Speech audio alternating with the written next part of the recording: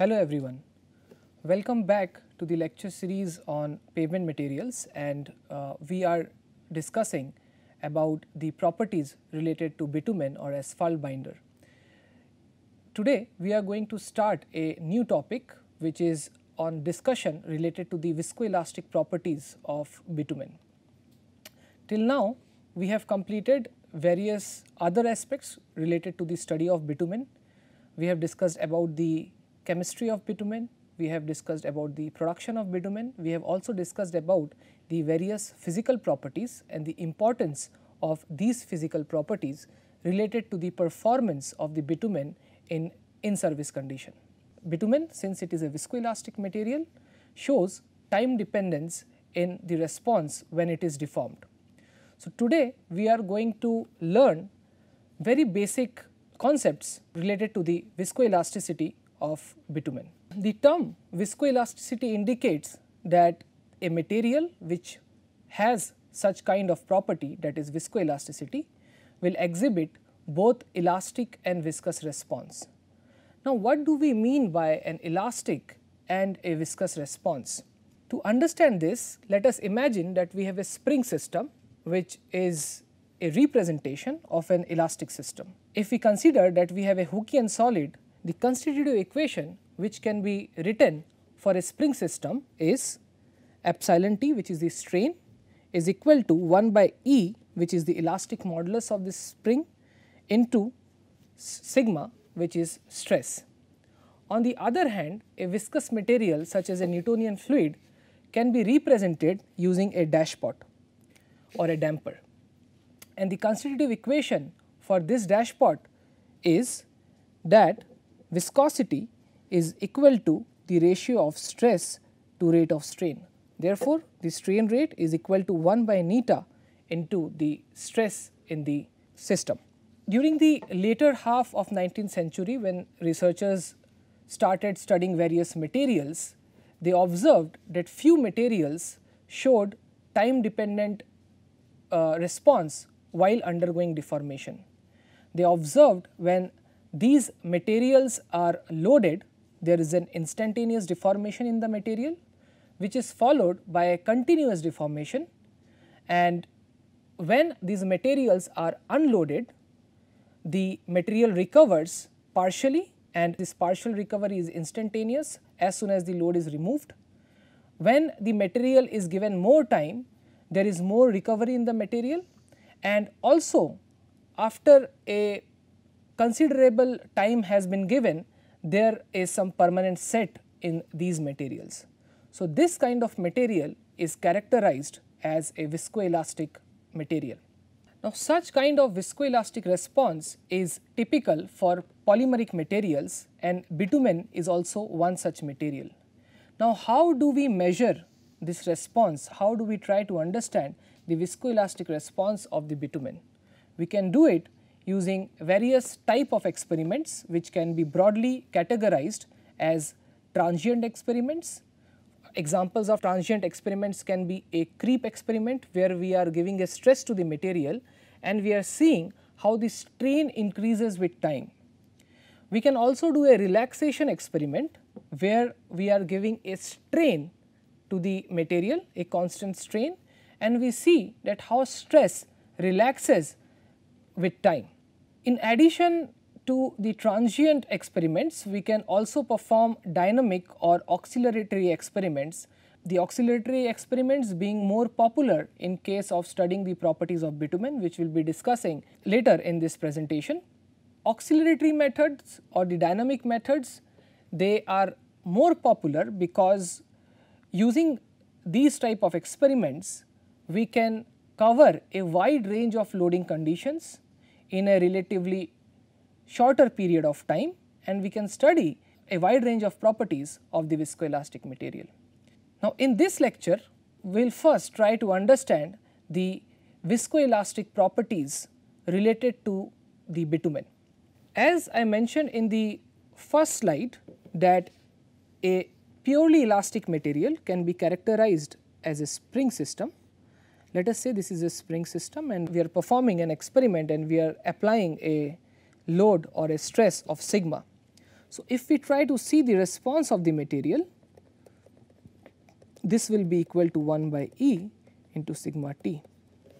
If we try to see that how the variation will look like, so let us say this is the variation between stress and time, and we are applying a load and we are unloading it at this position. So, the response of the material will also be in proportion to the stress applied. So, this is a strain versus time. On the other hand, if we have a dashpot, which is a representation for a purely viscous material, let us say we are applying a stress sigma, and here as I mentioned that the strain rate is equal to 1 by neta into sigma, and here sigma being constant, so this is sigma naught. Here sigma can be written as neta dE upon dt. Now, since we have an instantaneous strain sigma naught for an instantaneous strain of sigma naught, we can write that sigma into t is equal to neta into E. Therefore, E, which is will be a variation of t, can be written as sigma naught into t by neta. Commonly, we also can express just like the elastic modulus, we can express a form of stiffness parameter here, which is called as the compliance, and this is equal to the ratio of strain versus stress. So, the compliance, which is represented as Jt, is equal to T by neta. Now, for spring, Jt is nothing but the reciprocal of elastic modulus. Now, let us see that how the graphical response will be, how graphically we can understand the response. So, if this is sigma t, we are applying a stress and then we are unloading. So, if you see this particular equation, so therefore, if we are trying to see how E is changing with t, so this is linear in nature, so it will linearly increase, and after you unload this will not change. So, this is the typical response of a purely viscous material. In the previous slide, we have discussed the response of a purely elastic material, we have discussed about a response of a purely viscous material, but bitumen, as I mentioned, is a viscoelastic material. So, we are more interested to see that how the response will be when a viscoelastic material is subjected to different loading conditions. Let us try to understand that with a step strain experiment. So, this here you can see we are applying a step strain to the material and we are keeping the strain constant after the particular position, and we try to see how the response of different materials will be. As I said that a purely Hookean material, it can be represented as a spring element, how it will respond. So, there will be no stress relaxation as such, and the stress will be proportional to strain. So, the stress also increases and then it is constant, which is proportional to the way the strain changes with time. In case of a viscous material, which can, as I said, the element is dashpot to represent it. So, after the load is held constant, the strain immediately relaxes, the material immediately relaxes and the stress drops down to 0 here. Now, in case of a viscoelastic material, which is somewhere between the response of the elastic material and the viscous material, there will be a relaxation in the stress. So, depending on the type of material, for example, if we have a viscoelastic solid, in that case the stress will relax over a period of time, and after a particular time it will attain equilibrium and will have an equilibrium stress of tau e here. Whereas, in case of a viscoelastic liquid, if given sufficient amount of time, there will be more stress relaxation, and it may happen that after a particular period of time the stress can completely relax and drop down to 0. So, depending on the type of viscoelastic material, the response or the relaxation spectrum can be different. Now, the question is, if a purely elastic material can be represented using a spring, on the other hand a purely viscous material can be represented using a dashpot, then how using these elements can we represent the response of a viscoelastic material. So, this we are going to touch upon today. We will discuss that how the spring and the dashpot and their combinations can be used to see the response of a viscoelastic material, and we will also try to see the constitutive equation governing the simple elements which we will be discussing today. But before we can jump into such discussion, few more points should be clarified, and this is something which we are going to discuss now. Now you see in this experiment we saw that this is a stress relaxation experiment where we saw that if we apply a strain, we keep it constant after a particular point, then how different material responds, how a viscoelastic material responds. Now the magnitude of the strain can be varied, is not it? So let us say that we are carrying out several experiments with several magnitude of the strain which we are applying in the material, and we are seeing the response of the viscoelastic material. For example, if you see in this particular graph, this shows that at different strain how the viscoelastic material will respond or the stress will relax. So, you can see here that if the strain is very low, let us say the strain is less than 1%, then these are the graphs. All right. Now, as we increase the strain, the response changes, and these are some of the typical responses. Now, since we have the stress response and we have the strain response, this can be transformed into a parameter or a stiffness characteristic. Let us say we call it as a relaxation modulus Gt. So, we are expecting that the value of G will be a function of time. So, this will be equal to the stress, which is a function of time, divided by strain here.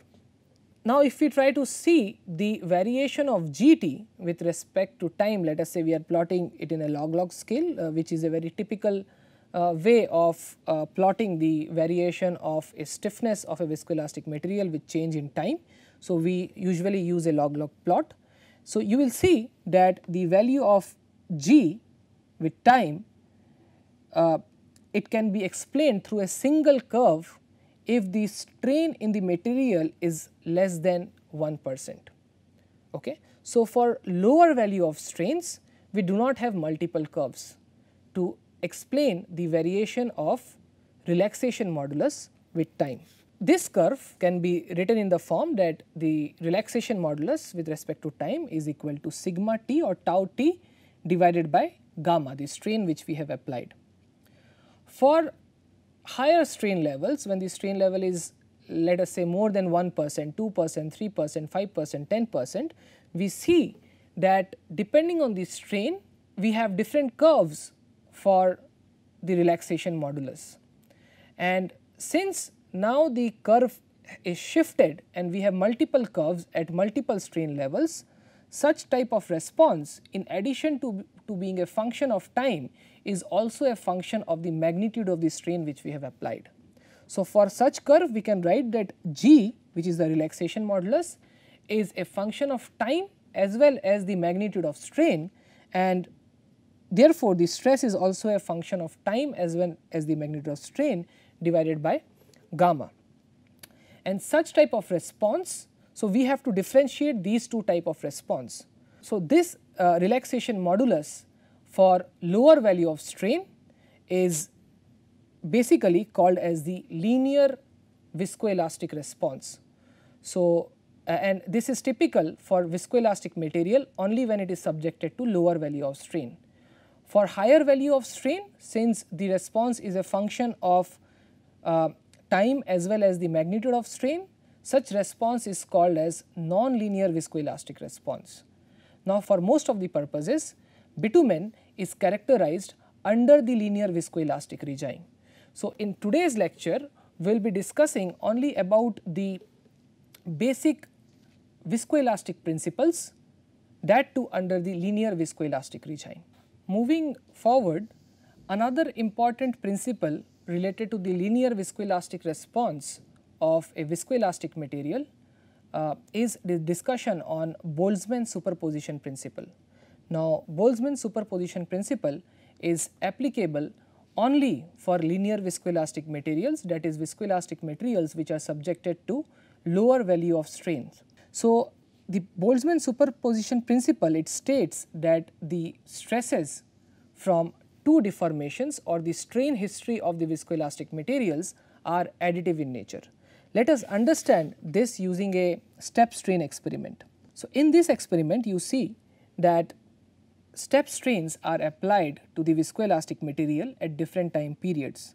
So, at T1 d gamma T1 is applied and then it is kept constant up to T2, and then at T2 d gamma T2 is applied which is kept constant up to T3, then d gamma T3 is applied and so on.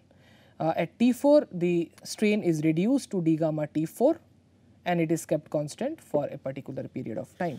If we are interested to see the stress response for this multiple step strain experiment, then according to the Boltzmann superposition principle, at any given time we can calculate the stress response if we know the strain history, which means that let us say from T1 to T2 the stress can be written as multiplication of the relaxation modulus and the strain which we have applied. So, stress is equal to G T minus T1 into d gamma T1, and this is applicable for between T1 to T2. Now, at T2 we are increasing the strain to d gamma T2, which means the actual strain is equal to d gamma T1 plus d gamma T2, and therefore, the stress is also proportionally added and stress becomes equal to the stress for d gamma T1 plus the stress at d gamma T2. So, this becomes equal to the first stress during the first period, that is T1 to T2, plus for the second period, that is G of T minus T2 into d gamma T2, and this is applicable for T2 to T3, and subsequently at different time periods we can do the addition and calculate the stress response. So, in the generalized form can be written in this way, that the stress at any time t can be written as summation of I equal to 1 to n, where n is the time period up to where we are trying to see the calculate the stress response. So, this is equal to summation of G of T minus Ti, which means we are adding all these stress responses in the previous strain history into d gamma Ti, and this is applicable for t greater than any t n. Instead of a step strain, if it is a smooth experiment, a continuous strain is being applied, then we can write it in the integration form, that sigma t is equal to integration of 0 to t G of T minus T dash into d gamma T dash. Now, the same equation can be transformed as G of T minus T dash into d gamma by dt into dt, which is written in the second equation. Now, here you will see that one change is that in the second equation a minus infinity is kept. So, this is just to remind that all the strain history has to be added to get the actual stress response at any given time. But usually during experiments, when we start with a fresh material that is not loaded or does not have any strain history. Therefore, instead of minus infinity we just put 0 and we are seeing the response up to a time period of t.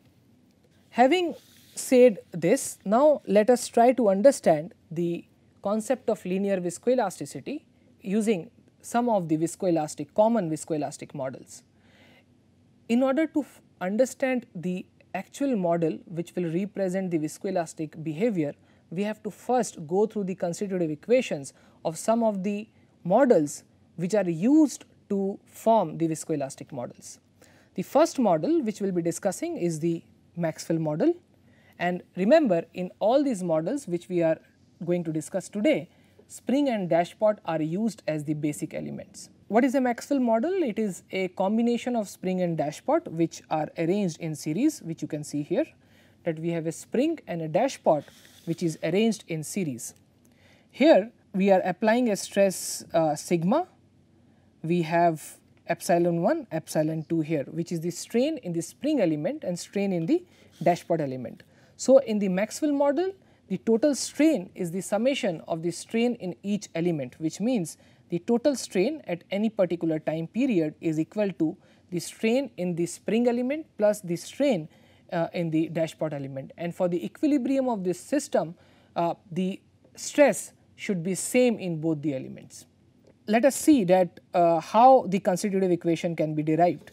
So, we have here, first we have written the constitutive equation of the spring, which is epsilon 1 is equal to sigma by E.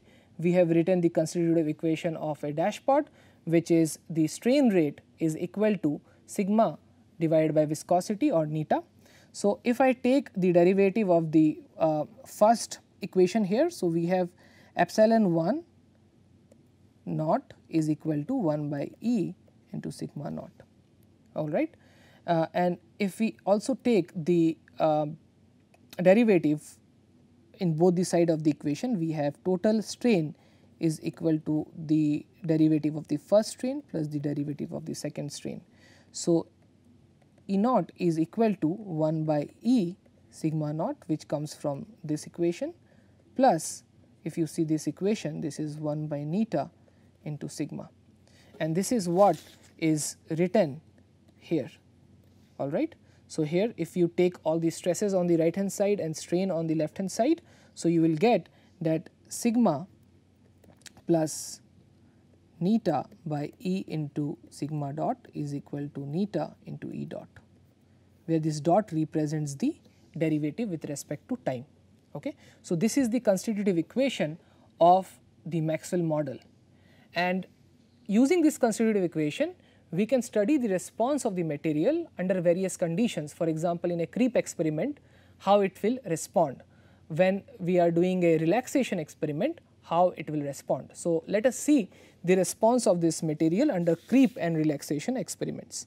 So, in creep experiment, what are we actually doing? We are applying a stress of sigma naught, let us say we are applying a stress of sigma naught, and we are seeing the change in the strain of the material with respect to time, all right. So, we can try to understand the response or derive the response using the constitutive equation. So, which we can do here. So, our constitutive equation was sigma plus neta by E into sigma dot is equal to neta into E dot.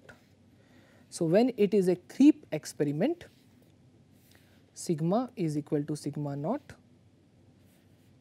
all right, and sigma dot will be equal to 0 because this is a constant. So, the derivative will be equal to 0. Let us say this is equation 1.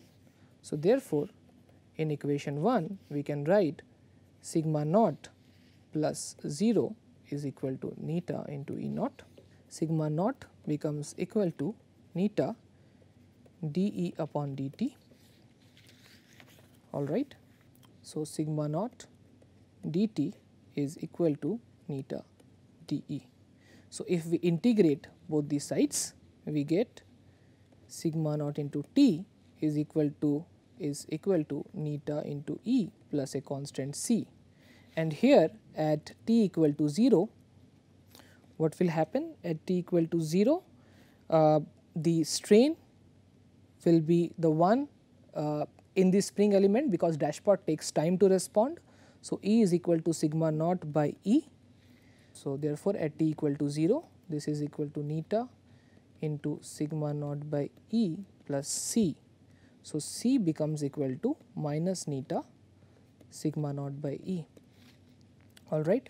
So, if I put this in equation 2, then we get sigma naught into t is equal to neta into E epsilon minus neta sigma naught by E.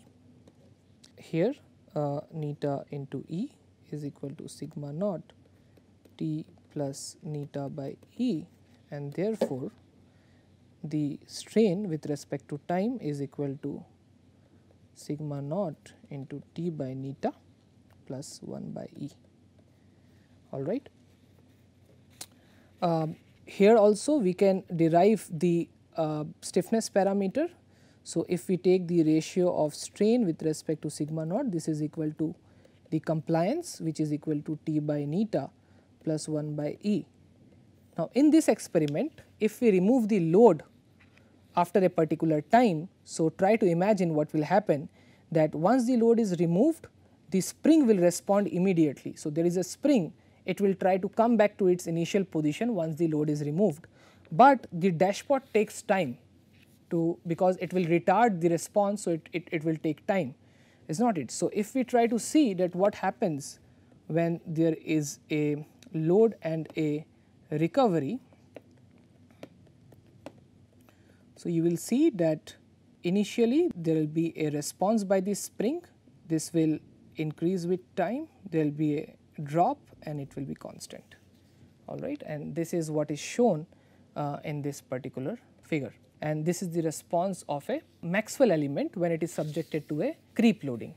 And if you can see in this particular graph that this particular model cannot explain the inelastic response which is typical for a viscoelastic material, and only elastic and permanent strain can be explained using this particular model. So, definitely only the Maxwell model cannot be used to describe the response of a viscoelastic material. Okay?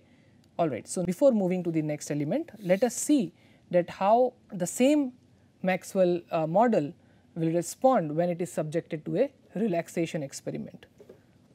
So, in a relaxation experiment, so we are discussing about the Maxwell model here. What we are doing, we are applying a constant strain and we are seeing the stress relaxation. So, if you can recall, the constitutive equation was sigma plus neta by E into sigma dot is equal to neta into E dot, all right. So, here E dot becomes equal to 0. So, this becomes equal to 0. So, we have sigma equal to minus neta by E into d sigma by dt. Okay. Here we can write that minus E by neta dt is equal to d sigma by sigma. So, minus E by neta into t, if we integrate both sides, this becomes equal to ln sigma plus a constant, and at t equal to 0, the sigma will be the one from the spring element. So, this is equal to epsilon naught into E. Let us say that this is sigma naught, the initial stress. Okay. So, this becomes equal to, so at t equal to 0, so in 1, 0 is equal to ln sigma naught plus c. So, c becomes equal to minus ln sigma naught. Okay. Putting this in the equation here, so therefore, we can write minus E by neta into t is equal to ln sigma plus, or sorry, minus ln sigma naught. Here we have ln sigma by sigma naught is equal to minus E by neta into t, which can be written finally as that sigma, which is relaxing with time, is equal to sigma naught exponential to the power minus E by neta into t. Okay. Here an important parameter to be defined is the relaxation time. So, the relaxation time is written as neta by E, okay, and this is a measure of the time taken for the stress to relax, measure of the time taken by the stress to relax. Now, shorter is the relaxation time, more rapid will be the stress relaxation. So, if I say that this is equal to something called as tau, so when tau is less, stress relaxation will be more. Okay. So, this is again an important parameter to describe the response or the behavior of the material when it is loaded under relaxation. Okay. Having said that, if we try to see the response, you will see it in this form, that we are applying a strain and there is a relaxation which we have tried to understand with respect to this particular equation. So, in this equation also we can describe it using the stiffness parameter, which is the relaxation modulus, which can be written as sigma naught divided by E naught into e raised to the power minus E by neta into t. So, we have just taken the ratio of the stress and the input strain. So, now let us see another element or another form of combination of the spring and dashpot element, which is the Kelvin-Voigt model. In this model, the spring and the dashpot, they are arranged in parallel to each other. So, here the total stress will be the summation of the stress in each element. So, if we know the stress sigma 1, if we know the stress sigma 2, so the total stress sigma can be calculated as sigma 1 plus sigma 2, and the strain in both the elements for equilibrium should be same. So, these are the two conditions in the Kelvin model. Let us try to see the constitutive equation, which is simple to understand here. So, we have sigma is equal to sigma 1 plus sigma 2, and this is the constitutive equation for the spring element, this is the constitutive equation for the dashpot element. So, here sigma 1 from the spring element can be written as capital E into epsilon, and sigma 2 can be written as neta into the derivative of the strain, which is E naught, and this is what is written here, and this is basically the constitutive equation for the Kelvin element. Now, let us try to see similarly what we have done in case of Maxwell element, that how this model will respond to creep loading and to relaxation loading. So, let us start with creep experiment. Let us just first write down that the constitutive equation is equal to sigma is equal to E into E epsilon plus neta into epsilon naught, all right. So, in creep experiment sigma will be equal to sigma naught. So, therefore, if we put it in equation 1, we get sigma naught is equal to E into epsilon plus neta dE upon dt, all right. So, here we can write that sigma naught minus E into epsilon is equal to neta dE upon dt. Therefore, 1 by neta into dt is equal to dE divided by sigma minus E into epsilon. If we integrate both sides, what we will get, that 1 by neta into t is equal to ln sigma naught minus, I am writing sigma as sigma naught because that is the stress which we have applied, into E into epsilon into minus 1 upon E. So, this will be the integration of this particular term plus a constant k, the integration constant. So, at t equal to 0, epsilon will be equal to 0. This is because when we have applied the stress, so immediately the spring will want to respond, but since there is a dashpot there, it will stop the movement of the spring. So, therefore, just at t equal to 0, we will not see any response from this particular combination of element. So, therefore, at t equal to 0, the strain becomes equal to 0. So, if we put this in equation 2, we get 0 is equal to minus 1 by E ln sigma naught plus k. So, k becomes equal to 1 by E ln sigma naught. Okay.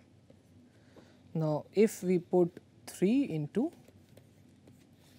what we get here, that 1 by neta into t is equal to minus 1 by E ln sigma naught minus E into E plus 1 by E ln sigma naught.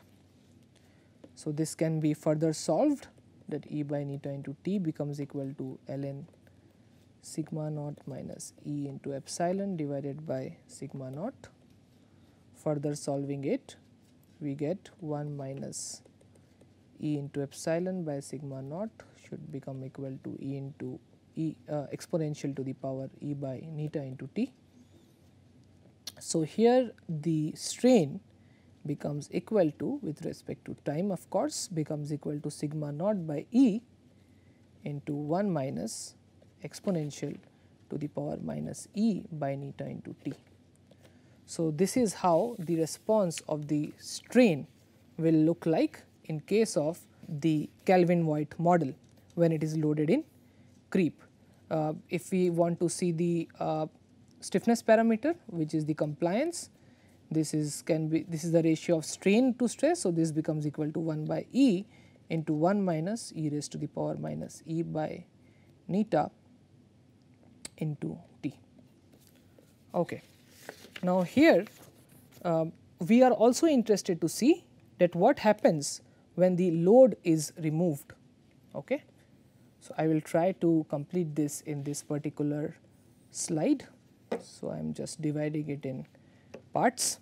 Here, when the load is removed, all right. So, let us say that the load is removed at t is equal to tau. So, at t is equal to tau, we are basically writing that sigma naught is equal to 0. So, if you see the constitutive equation, which is 1, here 0 becomes equal to E into epsilon plus neta into epsilon naught. If we try to solve this particular equation, what we get, that E into E is equal to minus neta dE by dt. So, dE by E or d epsilon by epsilon becomes equal to minus E by neta into dt. I am just saving some space here. If we integrate, what we get, ln epsilon is equal to minus E by neta into t plus, let us say, constant ln k. Now, here you have to remember this t is actually after the load removal. So, if let us say that the load is removed at this particular position and we are trying to see what happens here. So, this t is nothing but, if we are trying to define t beyond the time of load removal tau. So, this will be, this equation which we are discussing will be related to t minus tau, the location or the position t minus tau. Okay. Anyway, so this is fine here. So, here if we bring it on the left hand side, so this becomes ln E by k equal to minus E by neta into t. So, E with respect to t becomes equal to k into exponential to the power minus E by neta into t. All right. Let us say this is 4. Okay. Here our initial condition is that at t is equal to tau, let us say that this is the equation x. If you see the in x, epsilon tau becomes equal to, at t is equal to tau, this becomes equal to sigma naught by E into 1 by exponential to the power minus E by neta into tau, is not it. Now, putting this in 4, what we get, let us say this is 5. So, 5 in 4.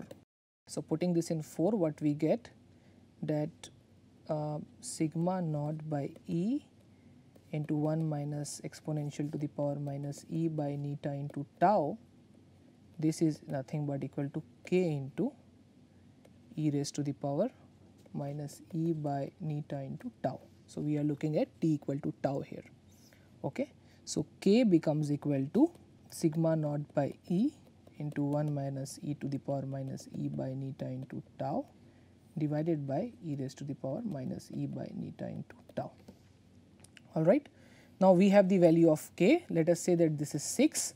Now, putting 6 in 4, what we have, that epsilon t is equal to k, which is sigma naught by E into 1 minus e raised to the power E minus E by neta into tau divided by E by minus E by neta into tau into e raised to the power minus E by neta into t. All right. So, finally, this can be written as sigma naught by E e raised to the power minus e by neta into t multiplied by, if we take this expression and if we rearrange it, we will get e raised to the power plus e by neta into tau minus 1, all right, and this is the strain for t greater than tau. Okay. So, this is what will happen just after the recovery of the sample in the creep condition. Okay. So, therefore, if we go back and try to see what we have just derived, we have the value of epsilon t in the creep loading, and when the load is removed at t equal to tau, we have the expression for the strain after that particular point. Here what we see that at t equal to 0, we have an viscous response. So, it starts, the strain increases, and after it is unloaded, we have the retarded strain because of the viscous component of the dashpot, and this is how the strain reduces after the removal of the load. This cannot be a true representation of a viscoelastic material, because here we see that mostly the viscous response is captured and we are not able to see any delayed elastic response or an elastic response in the material. Okay. But of course, Maxwell's Kelvin model will be used in some form in integration with the Maxwell model to describe the response of a linear viscoelastic material. Having discussed about this, now let us talk about the relaxation, which is more simple to understand in case of a Kelvin Voigt model. So, what we do in the relaxation, we are basically applying a constant strain. So, if you see the constitutive equation here, so this becomes equal to 0 straightforward, is not it. So, we have stress is equal to E or the elastic modulus into the initial strain or the constant strain which we have applied, which is E naught. Okay. So, therefore, there is basically no stress relaxation, and if you try to understand it from the perspective of the Kelvin Voigt model, so what happens that if you want the system to undergo an instantaneous strain, which means you are applying a strain and leaving it, but for applying a strain, instantaneous strain, you have to actually induce a infinite stress in the material, because we have the dashpot which will not allow this instantaneous strain to be induced in the material, okay, because it does not respond instantaneously. Now, we discuss about the Burgess model, which is basically a combination of Maxwell model and Kelvin Voigt model in series, and Burgess model have been very commonly used to describe the response of a viscoelastic material. Okay. So, the model looks something like this. Now, since you have a Maxwell element, so you can see that this is the Maxwell element and the parameters has been assigned here with a suffix m. So, the elastic modulus or the spring constant is E suffix m, this is neta suffix m, m is for Maxwell model, the strain induced is epsilon suffix m1, epsilon suffix m2 here. Okay. And then you have the Kelvin model here.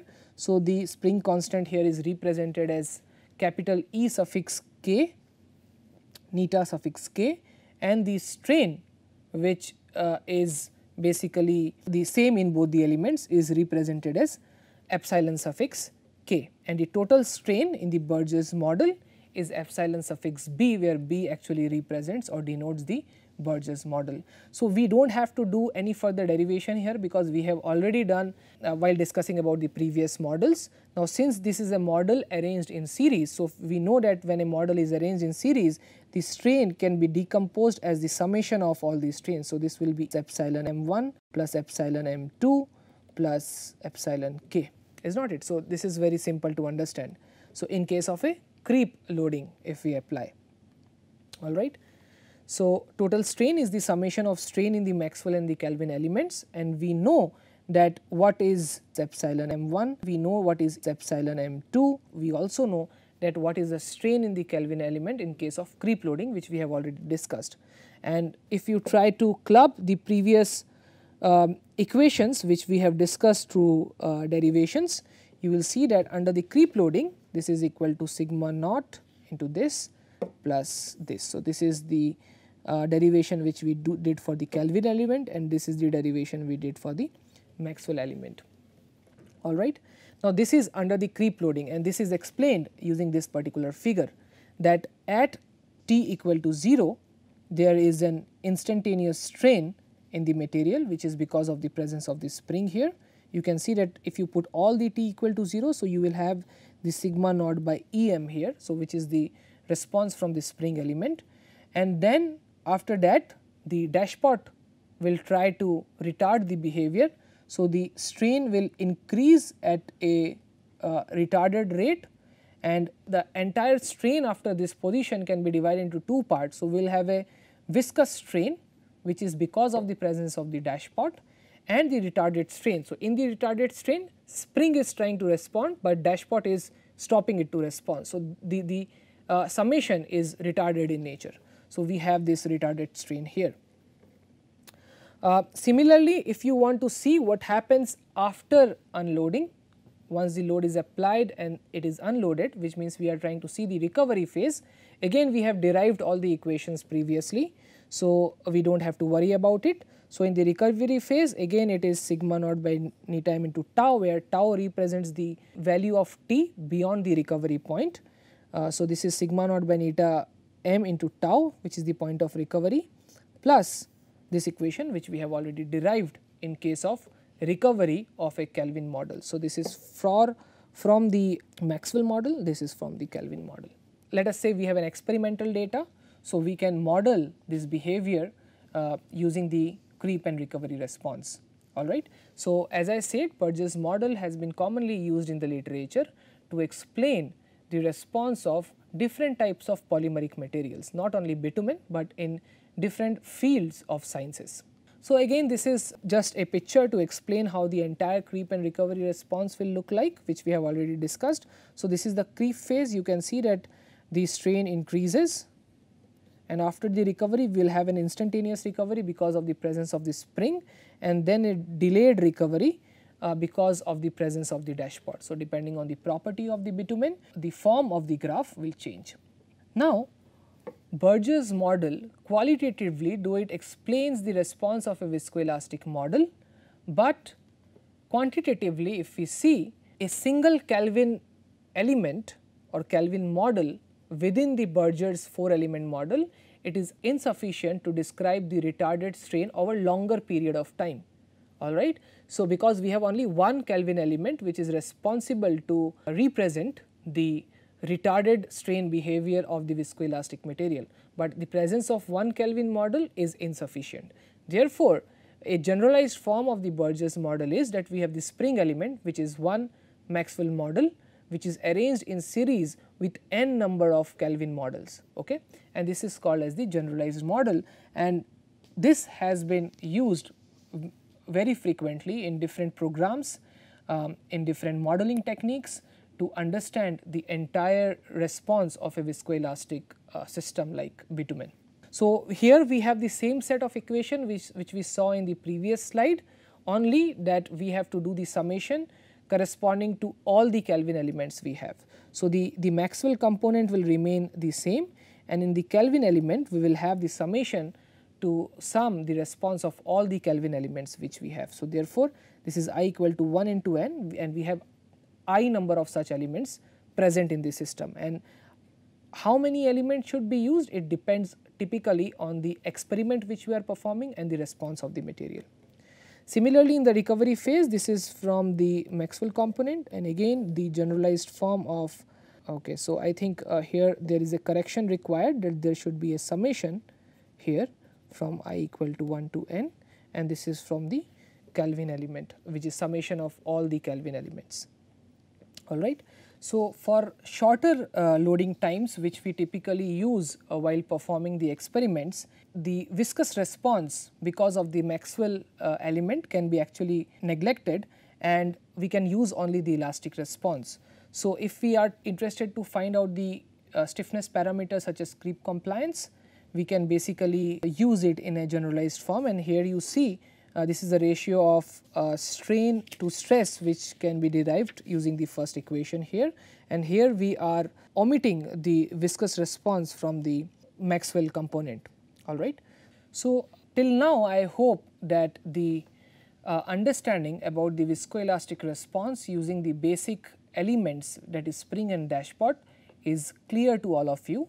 Now, viscoelasticity anyway is a very big branch of study in polymer sciences, and there is a lot which can be discussed about it, but in this presentation we are limiting our discussion only to the basic principles which are required to form a generic understanding about the response of the bitumen when it is subjected to different temperature conditions, different frequency conditions, different loading conditions. Okay. So, now let us discuss about another important principle related to linear viscoelastic material, which is the time temperature superposition principle. Now, if you remember, in the first class I showed you the bitumen sample and we did a very simple experiment. So, what did we do there? We took the bitumen sample and we stretched the bitumen sample. So, first we stretched the sample at a very slow rate, all right. So, while stretching it at a very slow rate, we saw that the bitumen sample could be stretched to a considerable distance, and again the same sample we stretched at a very fast rate and we found that the sample broke instantaneously when we actually pulled it from both the sides. So, there we discussed that the response of the material is time dependent, which means that when the time of the loading is short, which means we are applying a high frequency, the response is more brittle in nature, it is more stiff in nature, all right. And when we are increasing the loading time or we are reducing the frequency of load, the response is more of viscous in nature. So, what we understand that a higher frequency is equal to, maybe I will write it here, that a higher frequency is a representation of a stiff behavior, all right, and a lower frequency is basically a representation of the viscous behavior, all right. Now, let us try to understand this concept with respect to temperature. So, what happens when we basically change the temperature? So, at very lower temperature, if we freeze the bitumen sample, it will just behave like an elastic solid or it will be a very stiff material. So, when the temperature is low, the behavior is stiff in nature, all right. And as we start increasing the temperature of the bitumen will start becoming soft and it will start flowing. So, when the temperature is increased, the behavior is more viscous in nature. Okay. So, this means if we try to understand the relationship between the frequency and the temperature as a loading parameter on bitumen, you will see that high frequency, or you can say lower loading time, is similar to the behavior at lower temperatures. Similarly, lower frequency or higher loading time is similar to the behavior we will get at higher temperature. So, this means that there is a relationship between time and temperature to describe the response of the linear viscoelastic material. As I said, response at low temperature is similar to the response at higher frequency or faster loading rate, and response at higher temperature is similar to the response at lower frequency or slow loading rate. Okay. And this we can understand using this particular graph, where I am showing you in the y axis we have the stiffness parameter and in the x axis we have the time of loading. All right. Let us say we have done an experiment and we have measured the response of the bitumen at two different temperatures, 40 degrees Celsius and 60 degrees Celsius. Okay. We can definitely do at several other temperatures. So, this is just for explaining the concept of time temperature superposition principle. All right.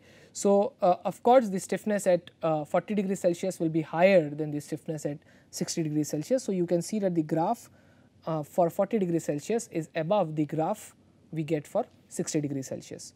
Now, with increase in time, let us see how it behaves with increase in time. When the time of loading is increased, which means we are going towards more of a viscous response, so the stiffness of the material is reducing. Okay. So, if you take any stiffness value and we just draw a straight line, okay, this straight line as we see will intersect both the stiffness curve at 40 degrees Celsius and stiffness curve at 60 degrees Celsius.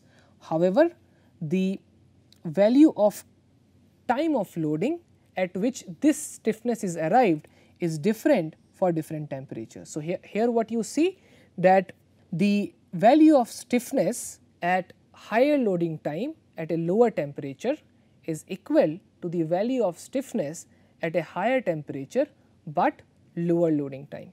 Alright. So, this is something which is called as the time temperature superposition.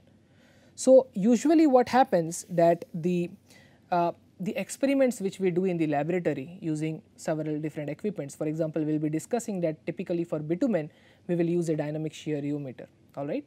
So, such equipments has their own limitations. For example, they can give you the dynamic data or any stiffness parameter only up to a range of particular frequency, maybe a window of about 4 decades, let us say, okay.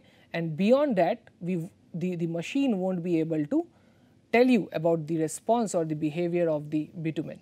In such a case, the use of time temperature superposition principle helps us to analyze or to assess the response of the binder at a range of frequency which is beyond the range of the measured frequency.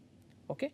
And how do we do that? As you see in this curve, that if I want, let us say I am interested to find the stiffness value at 40 degrees Celsius, but at a different frequency range, and I know that this response is equal to this response. What does it mean? That if I start shifting this curve on the right hand side, alright, then if I start just shifting the curve on the right hand side, then what I will get, this curve will come just above this curve, something like this.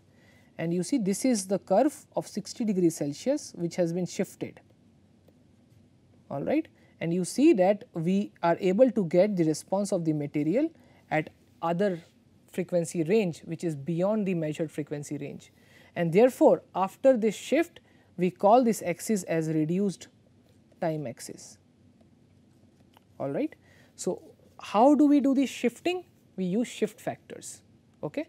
So, what is this shift factor? This shift factor is a multiplication factor which you multiply with the time axis or the frequency axis, okay, at a particular temperature or a set of temperatures to shift the behavior at a particular reference temperature, which means at the reference temperature we are not doing any shifting. So, the shift factor is equal to 1.